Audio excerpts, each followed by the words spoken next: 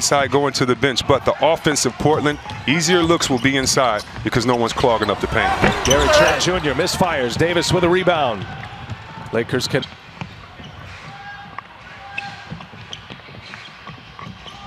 Mr. Wide open Gary Trent. The ball has to get moving for this team right now. Portland, you can see them hesitating and to get out, get some easy buckets, especially on the break.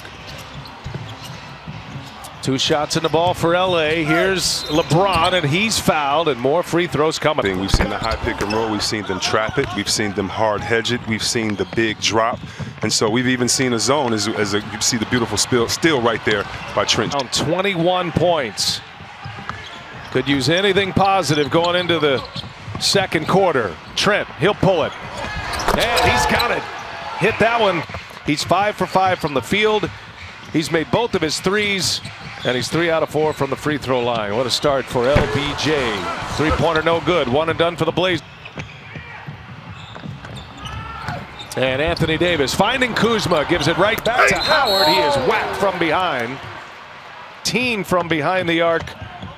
76 points on the board. 18 from LeBron. He's got 7 assists as well. Gary Trent Jr. with a 3. NBA playoff history. Dame's done that twice. He's sent teams home from the postseason. That over the last couple of games here, he won't do the traditional zero dark 23. He said he won't be turning his phone off this run. He said he can't afford to.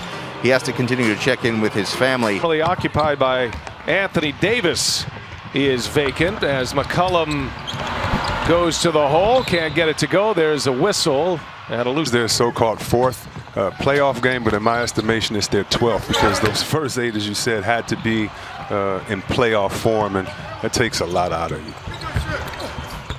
Nurkic inside, banging away. Back to the up on Trent. Double team comes. Kuzma stumbled with it a bit. Fires one inside to Morris. Shot clock at 3, and LeBron hits the deck, and that's going to be about all of that in 27 minutes. I mean, he came out with being aggressive on his mind early and often and on both ends of the floor. And Portland has just had no answer tonight.